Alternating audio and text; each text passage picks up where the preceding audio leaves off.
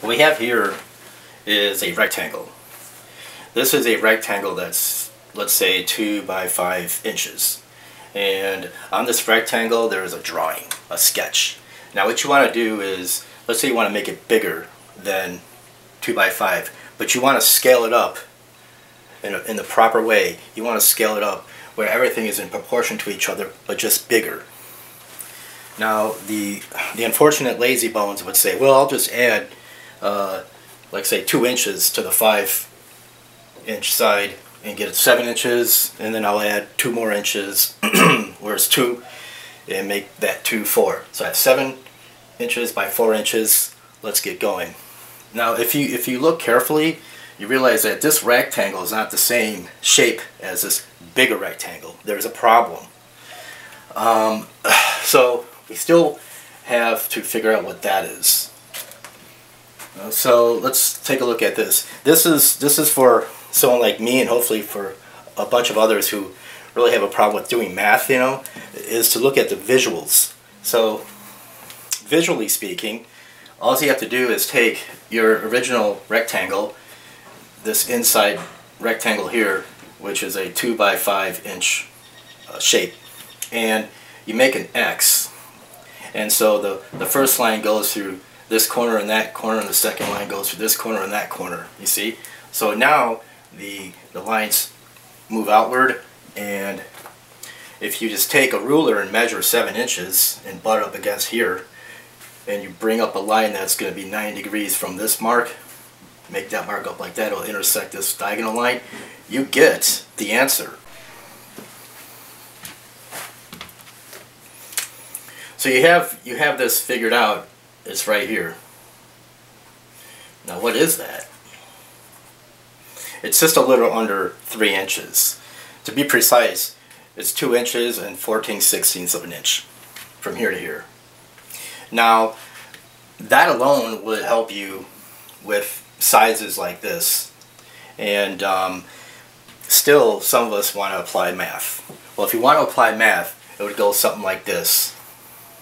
So let's make 2 rectangles. So this is what we have, and we want to scale it up to this. And so our dimensions are as follows: 2 inches and 5 inches, and then question mark, we don't know what that is yet. So I would plug it in this formula.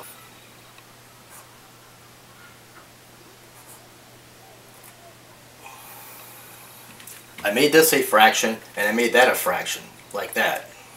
So what you do is you divide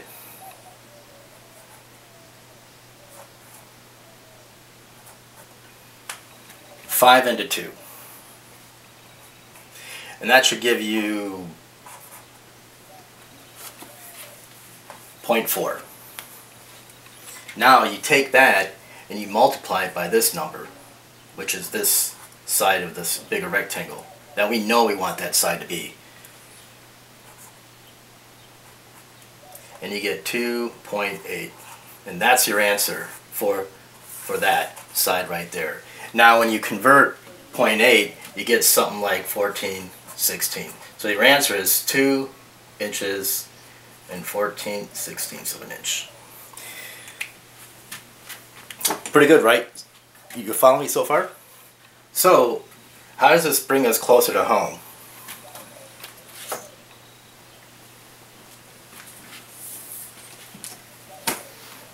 What we want to do is draw a still life composition.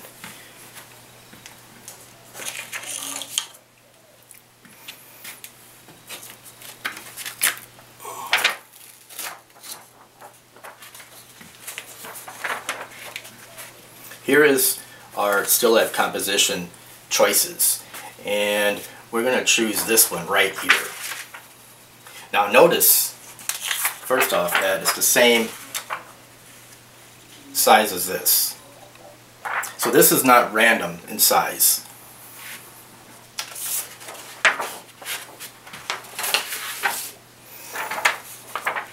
And what do I mean by that? Take a look at this. This is our 9 centimeter by 12 centimeter, by the way. Now follow follow these lines to the extreme corners here and here. They meet up at the corner of this paper. Now look at this here and here, same thing, meet up at the corner of the paper. Now this paper is 18 by 24. Now 18 by 24 is a standard size. So that means that our viewfinder corresponds to a fixed standard size. So we had talked about how standard size is connected to the golden rectangle, which is connected to the golden ratio, and which is connected to the Fibonacci number.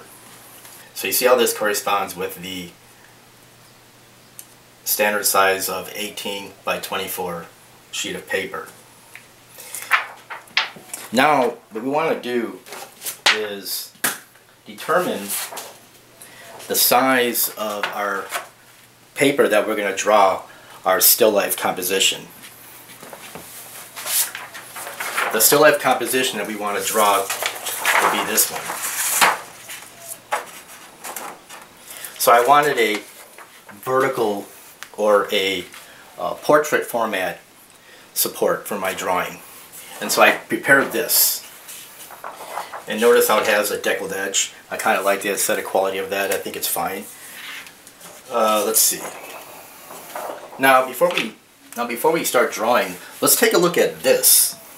Now this ain't a random size drawing surface either. For instance, if we take our viewfinder and superimpose it to this paper, and I want you to see this. Take a look at what happens.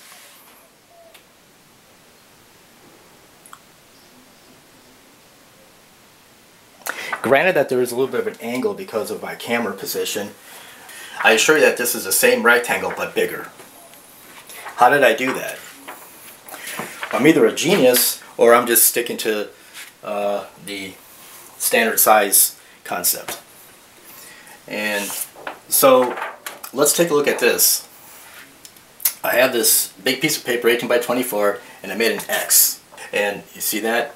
The lines meet at the corner of the paper, like that, and each side, each corner of the paper.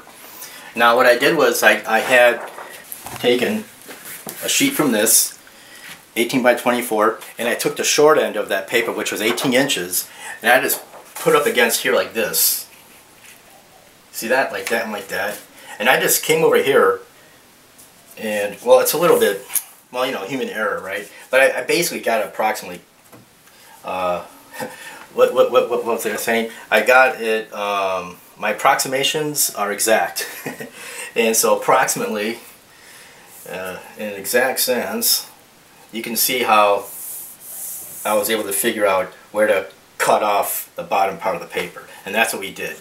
And so it turns out to be the same as this one,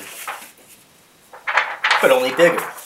So that means that if I were to blow up, like say your dog's playing cards, and I blew that up, it would fit here perfectly, like that.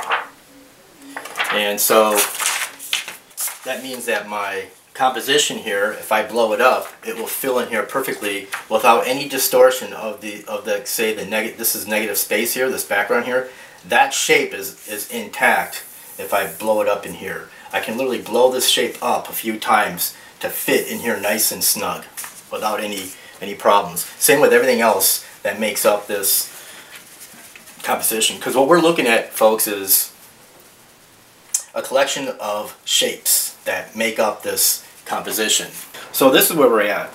We have our chosen composition, and what I did was I used white charcoal pencil to show the 9 squares. Can you see it?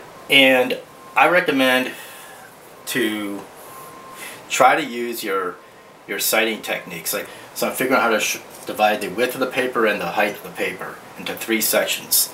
So I'm making these little marks like this. Now what I did was I held something straight like my pencil, and I just kind of went like this. I recommend you just kind of go like this and just kind of check it off like that. You see how, like, okay, well, and I'm going to go like from here to here. I'm just trying to figure this out. Like, so I'm gonna go like this, and you can tell that's not accurate. You see how it's a little bit off. So that means I have to go like this. I'm gonna give myself more range here, and I want you to do this on purpose to so you practice this skill. So I got it. So here to there, approximately it's like that. So this is not good. So you're seeing this real time, me correcting myself like that. See that? Then I go like this. That looks pretty good. And then like that. That looks pretty good. Now, without moving my thumb and index finger from the base of the pencil, I come over here and do the same thing. And look at my previous marks. That's way off, right? So, like, you gotta really get into this technique. And you probably wonder, why not just use a ruler? Well, because I want to find the excuse to use these techniques, because when you're in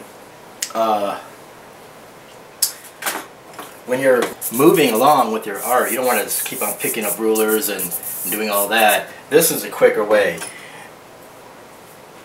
So now with this, you know, I could maybe go like this, and so I sort of guessed.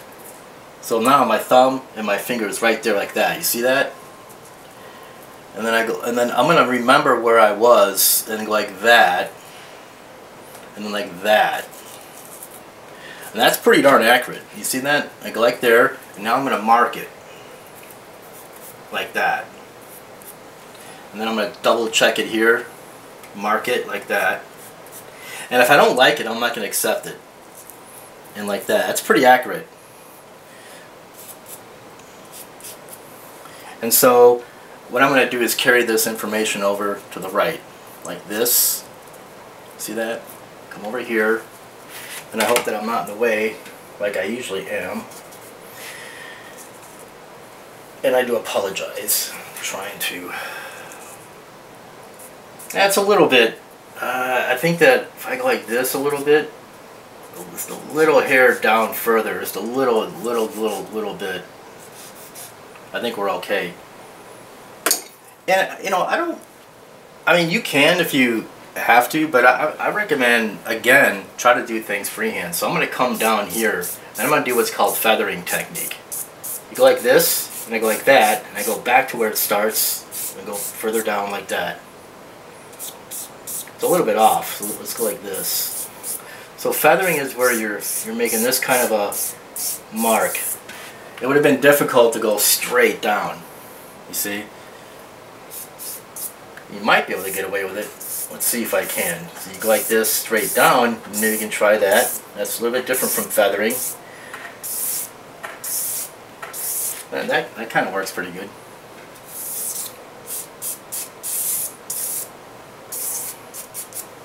Like that. And then here, see, just gently get that in there like that. It looks crooked, but I think it's because of the angle of the camera or something. So, and I don't know, I can't always get it perfect. But I assure you that this is pretty darn good. You see that? And so now what's really nice is the still life is before us. Well, you can't see it. I'll show it to you in a second. And I also have my composition here. Now, this is to help me create a nice fortunate composition. It's not going to help me with anything else. And it might help me with a little bit of the idea of the negative and positive space, and also the breaking up of this whole area into 3 values, white, black, and gray. But that's about it. The rest is going to be taken from the still life. Immediately we know what to do with the Charles Barg method. We're going to come in with the diagonals. And this is sort of like a cheat sheet for us just to get in there. So am I going to make the first mark for the nest here? Absolutely not. So right here, the middle square on the left, just like the middle square here on the left. Now this is where I think you should try and eyeball it. From here, we'll get over here. The essential marks that we need.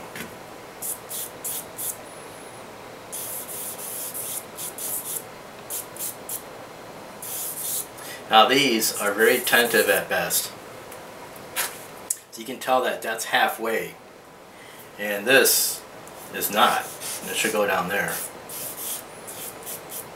I sometimes feel like I have to rush because I have to get these videos online, but then I compromise the integrity of the work, and so we don't want to do that. Let's just see what we can do.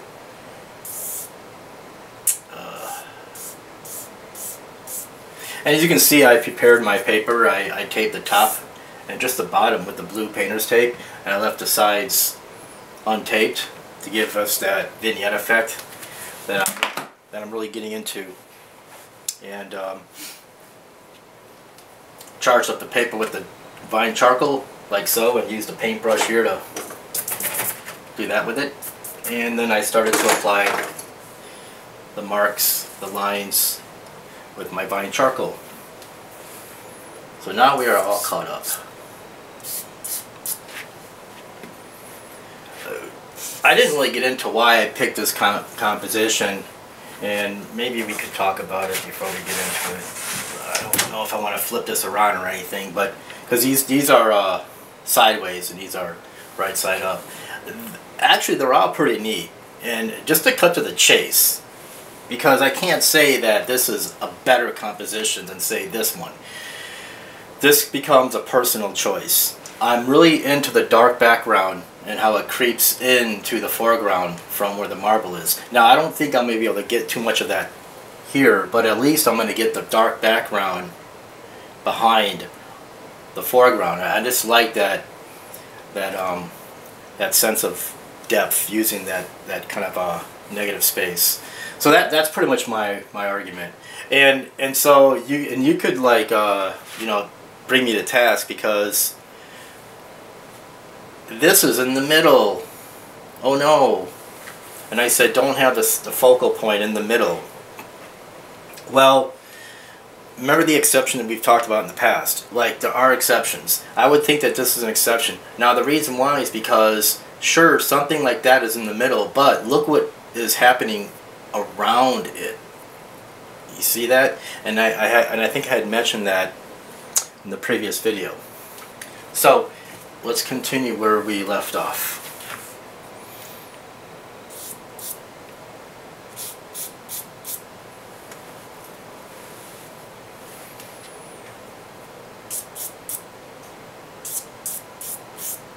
I'm really just trying to pay attention now to a series of diagonal lines. Now I'm going to play with the pair over here. So this whole method works great. And again, it's kind of like, it's easier to draw from a drawing than it is to draw from real life. So I'm able to give myself that caveat.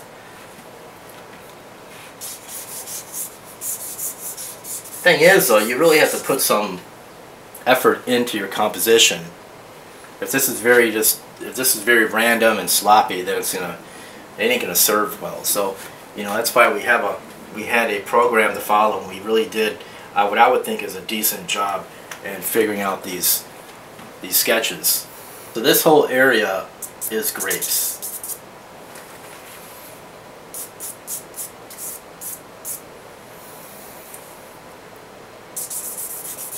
See, I'm able to get the angle more readily from here to here, and I guarantee it's the same as over there because I was really trying to pay attention. And when you're not sure, you're drawing from this to here, you can also look over there to your still life. Be truthful to yourself when you're getting this.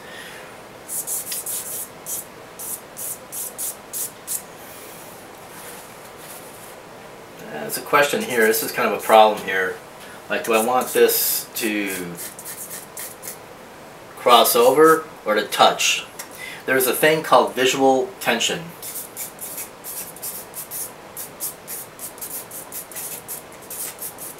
And that's where two things in a composition butt up against each other in a unfortunate area, like right here. The point of this touches here, and that draws your attention there. So that's considered a classical no-no. So, but the thing is, I see it all the time, and so I might be able to get away with that.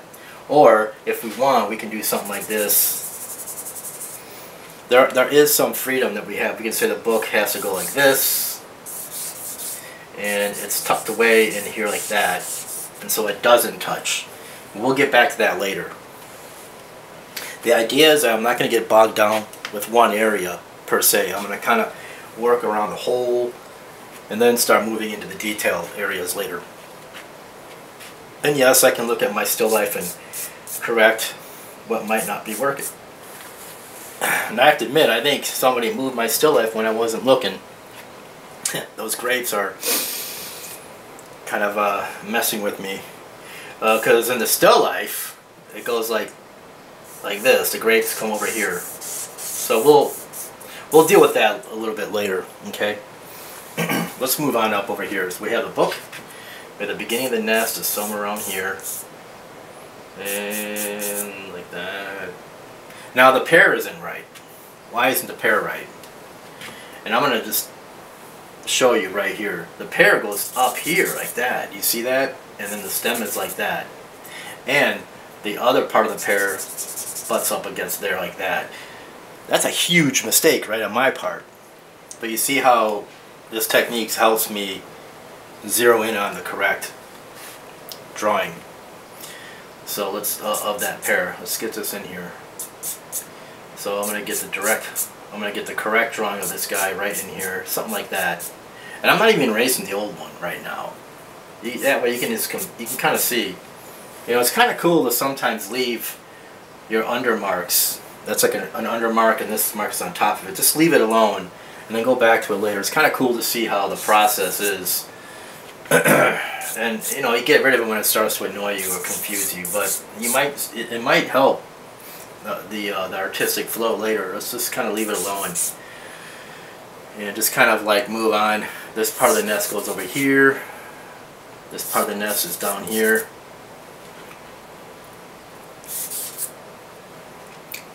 It gets like we have to answer the question, how do we even start?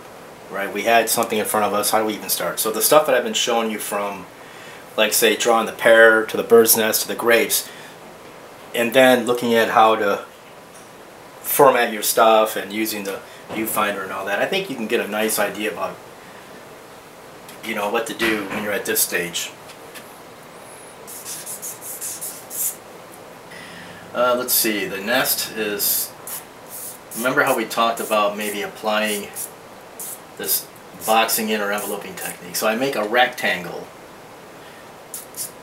And you see how I'm not even measuring from the original, the proportion of things to other things. I'm just going with this. And I'm telling you, you know, I want to give you what you need to free yourself up. But the thing is, you got to practice what I'm putting up on YouTube exactly to get to this point. You know, I've seen some efforts, and I'm like, I know you can do better. I have to come out there and say, you can do this. You have to go back. Now the thing is, if somebody's drawing like, say, one cone, one sphere, one cube, and one cylinder, and they're not up to snuff, well, you got to do it again. See, the thing is, you know what to look for when you're looking at a ball, you know, or a sphere. You know what you're looking for when you're looking at a cube. You know what it is. And so that goes with the same idea about, can you draw a circle freehand? You know when it's wrong, right? A circle, you know a circle from a circle that's kind of like trying to be a circle, but it's not. These are the things that we're talking about, where you know what it is. It's in front of you. You got to get it pinned down on the paper. That's why still life is pretty good, because you know what you're trying to do, because it's in front of you. The answer to the riddle is right in front of you. You got to get it on here, and try not to fake it. Don't fake it till you make it. Practice. So sometimes you got to do and redo, and then you'll be able to do stuff like that where you just kind of freehand that stuff in and you just go back, and you've seen how even someone as experienced as me have to correct mistakes. Thing is, I'm able to spot them, and that's what we want to do. We want to spot things and then correct them. So another thing is to stand back 5 feet, kind of like what I'm doing now, and just look at everything. Scope out everything, and go back in to work. This here, you see that? Follow that down in here. See, it kind of goes in here like that, crosses over the shell, and it comes down here into this bottom middle square, like that, and it hits the pear. Now, and it looks like this negative space, you see that? It's that. It looks like in my drawing it's bigger than what it should be. See that triangle? I make a triangle like that. That triangle goes here like that. Well, it looks like it's pretty close, but it just looks like it was bigger than what I thought. So you see how you look at these. Now look at this right here. Look at this. shape. Goes like that, that, that. So you see that shape? See that? Make sure they correspond. Make sure they match up. Now remember, the whole thing is, it has to be within the same proper proportions as the original. So we went over this, right? So this is the same as that, and we've determined that this is the same as this. This is just bigger. You see how using this approach will help you lock in. Now it's so important because like some of us will just like forget all this and just say, I want to start drawing the still life, you know, cold turkey. So you go and you put detail in the pear and you realize you have to move the pear over. It's too small.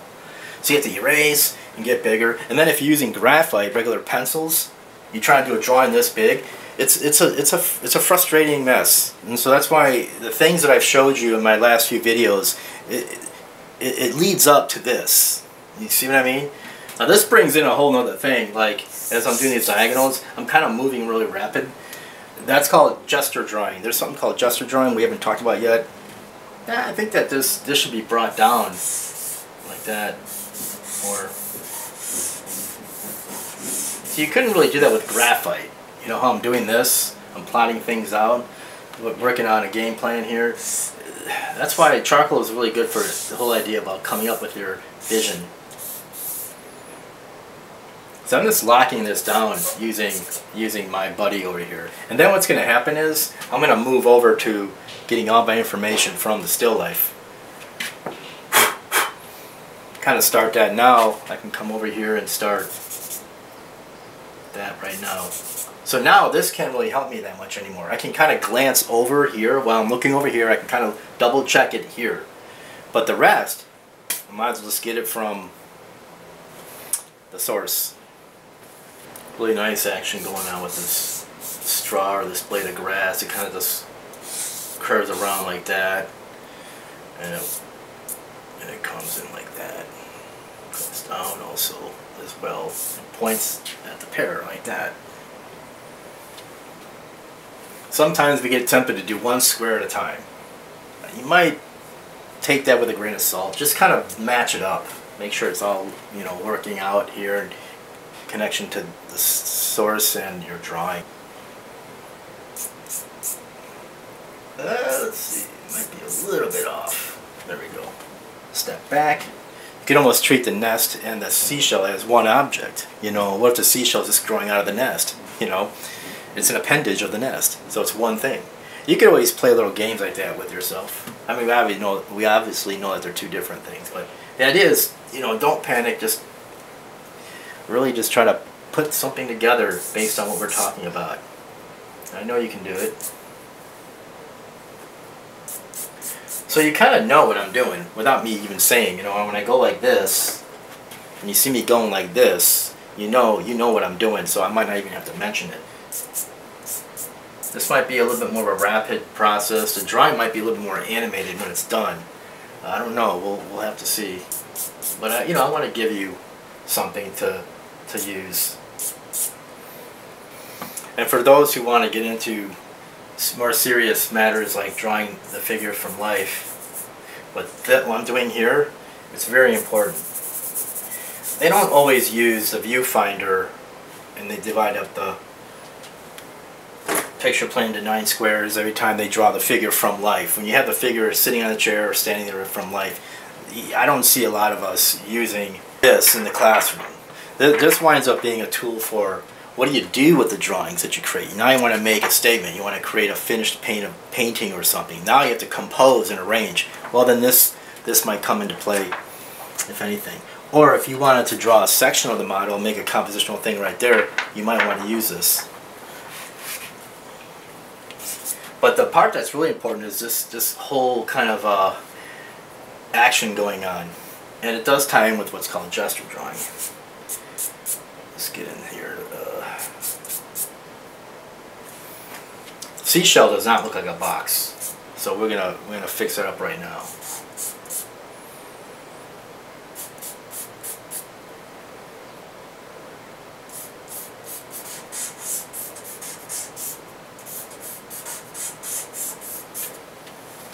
See that? And it's kind of cool because this kind of echoes the shape of this. You're going to find something called repetition. Repetition is an element of design. And so here we have repetition going on right here and here. And a little bit over here too. This is one grape. Notice how I made it into a type of rectangle. There's like 3 grapes here. There's actually 2 grapes. There's 1 grape here, and then there's 1 behind it. So I'm going to go like this to show you. 1, 2 grapes, and then here's the 3rd one. So there's 3 grapes here, 2 grapes here. And I am paying attention to how many grapes there are. I might not say out loud, but I am really just kind of zeroing on that whole thing. And it gets really tricky, people. Drawing grapes. We talked about it. We did it. Now you're pretty glad you've done it with me, right?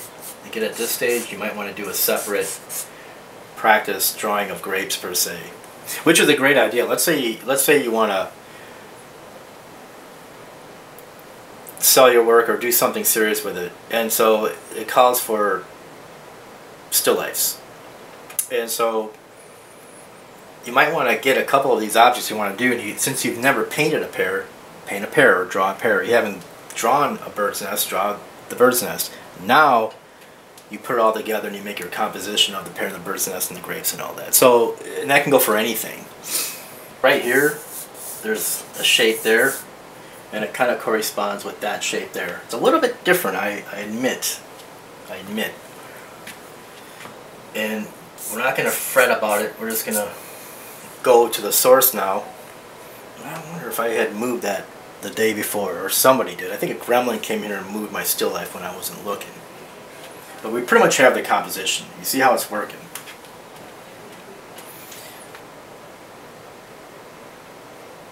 I'm just looking at the grapes. Instead of working in this area right now, I'm trying to find the edge of the grapes. I'm trying to figure out what this should look like. And I don't know. I think I got it right. The nest is here, and it goes like that. Now the other thing that's going on here is a leaf. That's a leaf. That's the first grape that shows up. Little guy from behind. The next grape for here. And this is part of a grape. Pops up here like that. Gotta correct myself a little bit as I go. See that?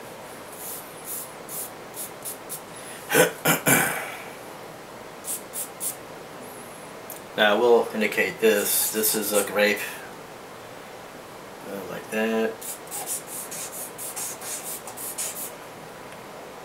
And there's another grape here.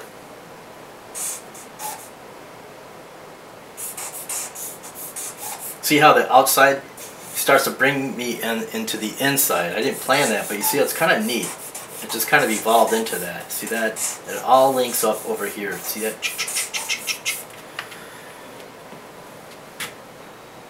I recommend like using, like you draw either rectangles for your grapes, or you start using like pentagonal shapes, you know, or you know, like that, pentagonal shape. That's a pentagon right there. 5-sided. You know, I really think that helps you put this stuff together. I don't know how much I can stress that. When I found that on my own, I was like, oh dang, you know, this is pretty powerful, you know. So I'm actually playing around with my brush over here, doing some subtraction, just a little bit, flirting around with the idea, cleaning up a little bit here. Let's see what we can do with this over here. The grapes, you see how I'm blacking in the grapes. So I want to go back in there with the grapes.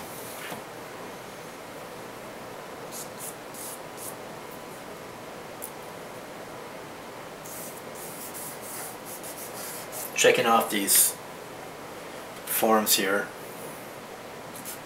Notice I'm using all diagonal lines. there's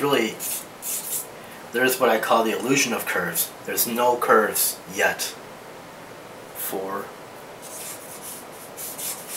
where that takes me.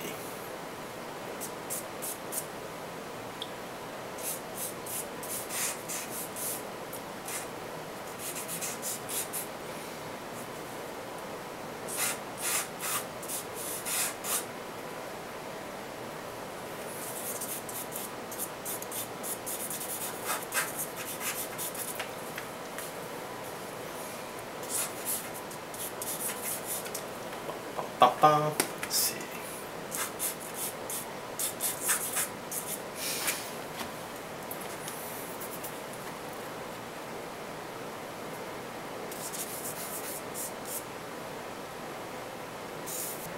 So I'm looking for these shapes. Now here, there's 2 more grapes. So I first divided up like this, using rectangular type thing.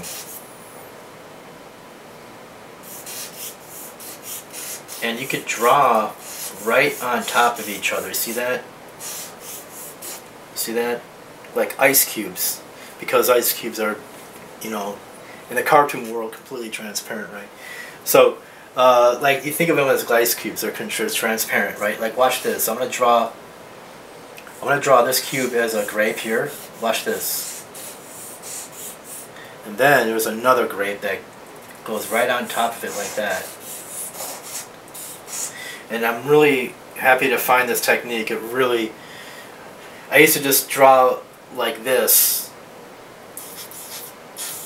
And then, oh, I don't like it. And I just keep redoing that. And that's not the way to do it, folks. I really am going to ask you not to try that.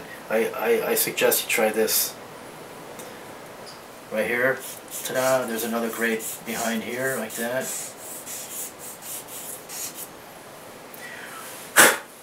And with the vine charcoal this works. If you're using pen and ink, or, well, if you're using graphite, you couldn't do this. And if you're doing pen and ink, you can't do this and then cover it up. You see, this is a very specific technique.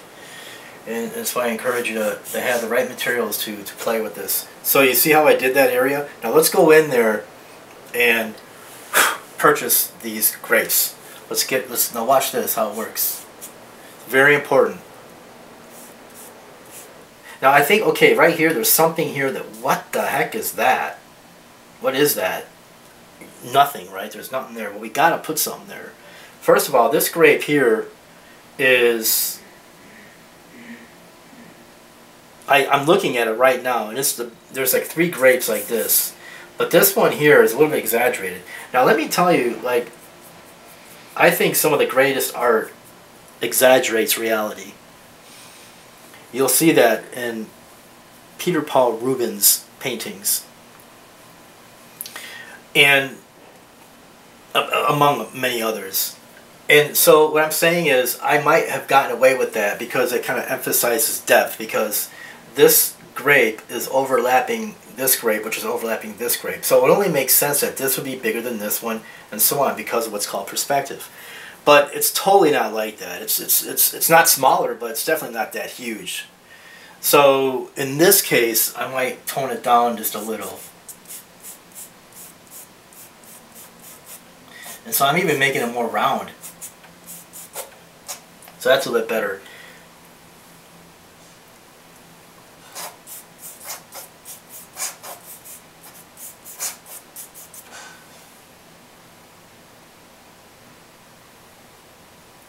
There's something here that's not right. Again, I have 2 rows of 3. I have 1, 2, 3, and I have 1, 2, 3. There's something not right here. Now, this is what you have to do sometimes. Just knuckle under, man, and just retry. You know, get the angle of those 3 grapes. You see, I'm doing it with my brush now. Get the angle. I actually got the angle right. And then I'm going to try this. I'm going to try a different thing here. Because I didn't get it. I'm going to treat those 3 grapes as a singular entity. And we're going to get it. I guarantee we're going to get it. See that? Now the thing is, it's really falling in place because underneath that, I make this square because that's going to represent another grape. That's underneath these, what are going to be 3 grapes. So now I'm just going to go like this. Filling it in.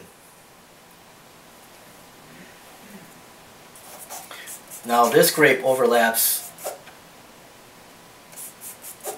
this grape. And I'm really paying attention to these individual puppies. Very tricky. Now this grape here overlaps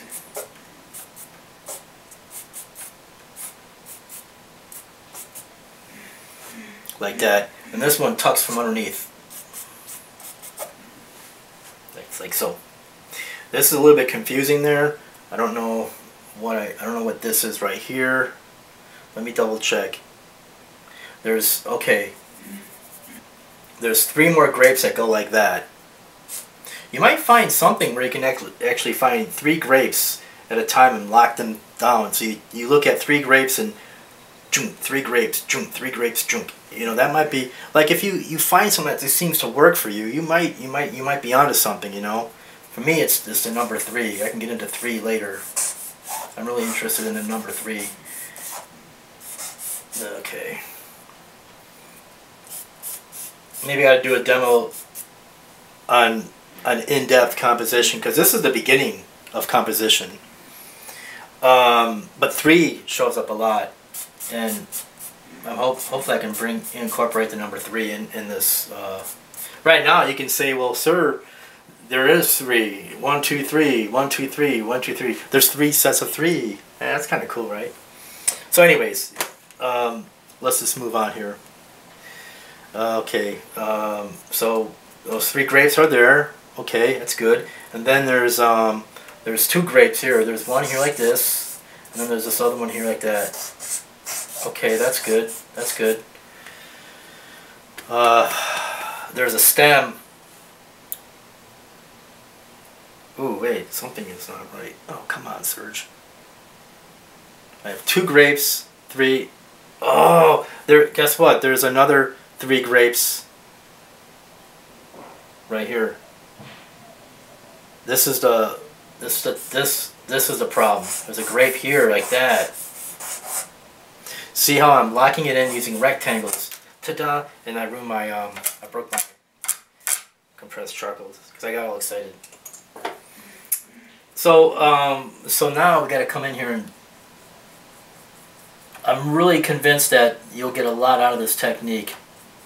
How I'm doing the grapes, it's very tantamount to what we're talking about. And then I can come in here like this and like that. We don't want to switch from the vine charcoal to the compressed charcoal prematurely. We have to, you know, be patient here. We'll get this.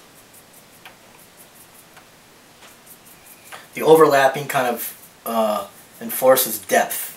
One of the ways of achieving depth is through what's called overlapping.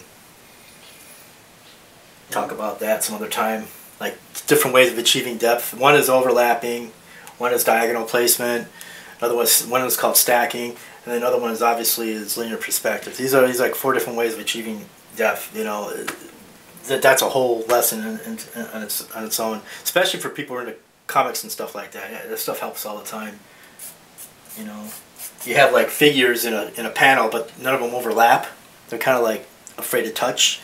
You start overlapping things, and you know, buildings and forms, and all, then you get the sense of depth. That's way more, you know, gratifying. For an example, okay, something, okay, here, okay, and then there's a stem. I'm going to express it as a simple line. Get the right direction, which is not right. I got the direction wrong. See, I'm very sensitive to this. It's pointing up like that, a little bit better. And then there's another guy right there. So I'm happy with those grapes right now, and so we're gonna say, okay, but now I have to take this, I have to bring it down like that.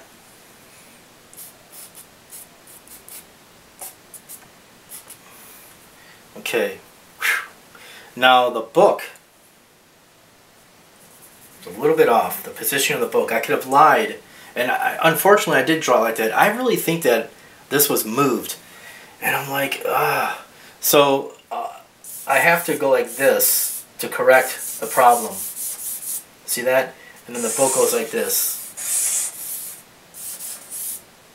So you see how Vine Charcoal gives us the freedom to do this kind of planning. This is really, I really recommend that, you know, the learner become proficient with charcoal and you know, and charcoal paper. I'm almost seeing that this is kind of like truncated, and I think the reason why is I'm kind of like forcing these guys. I think that they should go out to here. See that? So now I got a grape here. Remember we talked about creative license? Well, I'm using it a little bit here. And the trick is, you're not going to notice a problem. Here you will, because it's a ice cube. And I'm looking at this, but I had to reposition something. And so you go and look and see if you can find it. Boy. Yeah, I'm going to... Okay, that is no longer what I thought that was. That's going to be here. It looks like almost like a dumbbell, doesn't it? Because there's a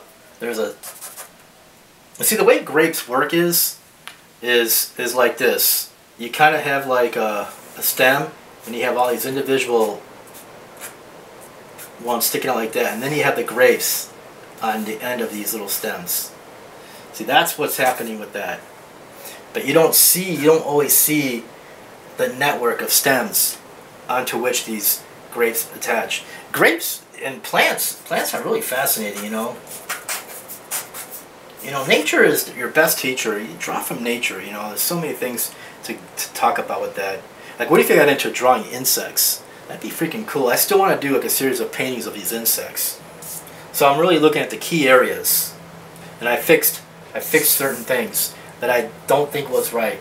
And I also think that this can go down further like that.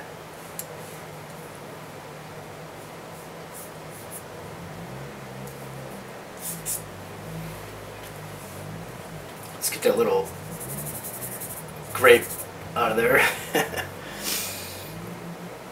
Now, there's all sorts of, you know, grass going like that, and, you know, I'm not going to do that, but what I am going to do is this. Watch this. I'm going to get rid of this. I'm going to get rid of this.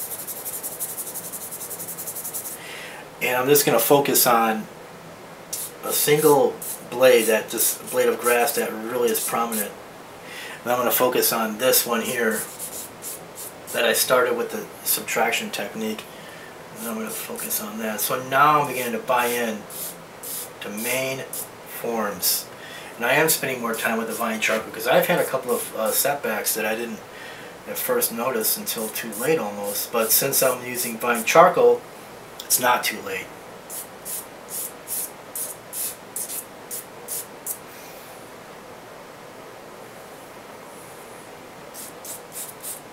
So I just dropped, I made this mark here, but now I'm correcting it by drawing right here. See, I just draw over the previous marks. I recommend you do the same thing. Don't keep erasing and then drawing. Nah, just draw. Just keep drawing an overlap. Layer your information. And then you can go back and do this. Watch this. So I can get rid of this. Get rid of that boxed in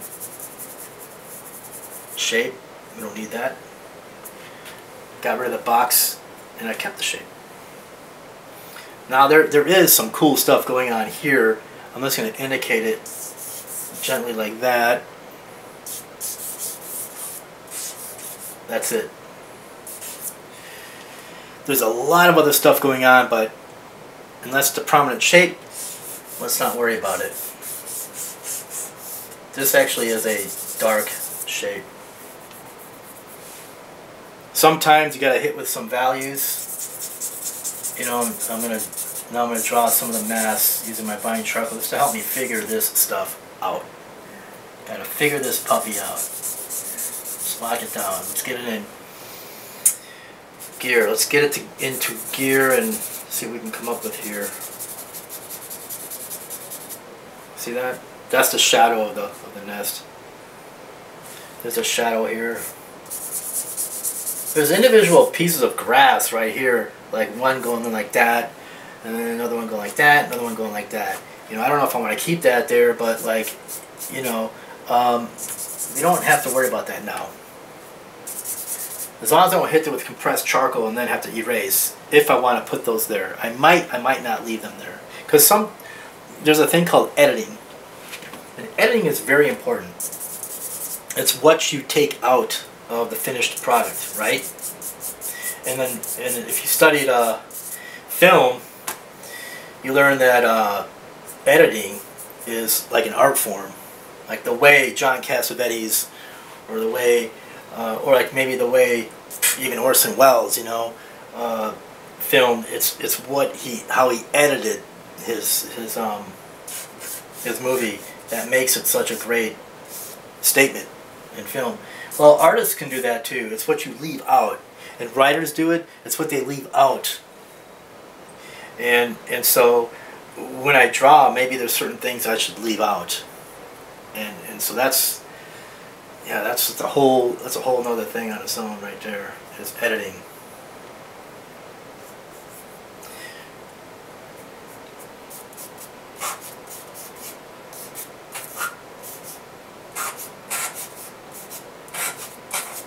So I was able to, you know, and it's still kind of rocky, clunky, you know.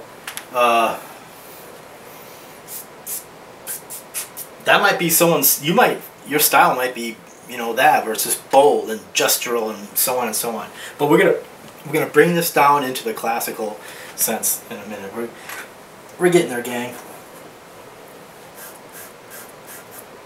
This is a compressed charcoal, and it is a 4B, which is kind of soft, but I might be able to get away with it. It doesn't seem to feel wrong. See that?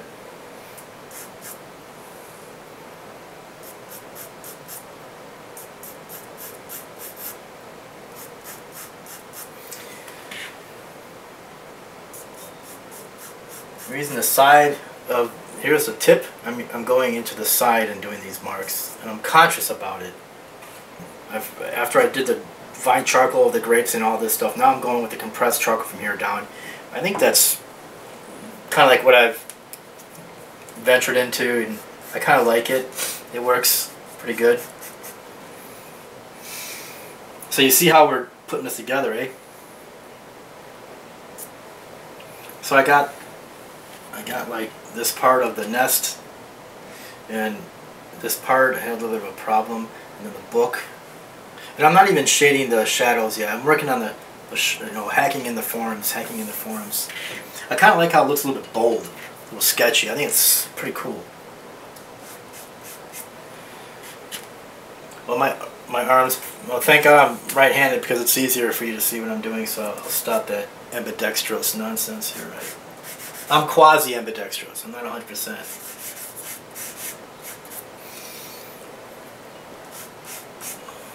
Again, I have to draw, like, don't draw like this. Like, this is what you shouldn't be doing. I'm doing that because you have to see what I'm doing. You should probably, this is how you should be drawing. You actually should be in front of your work, and you should be like that, like this. That's how you should do it. Another way is like this. If you don't have to rest your hand on anything, you use your whole arm to draw, like so. You see that? At first, it's not going to feel right, but then you're going to begin to really be grateful that, wow, I'm learning some new ways of drawing, handling my materials.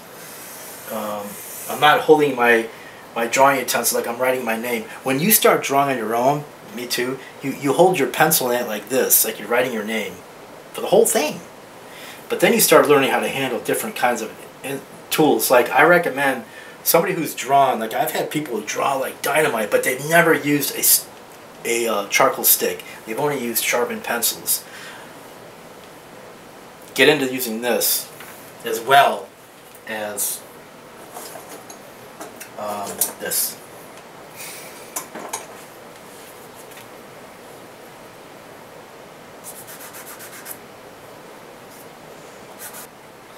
Now I think that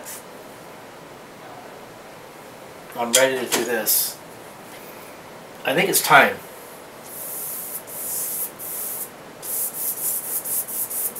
I want you to see it.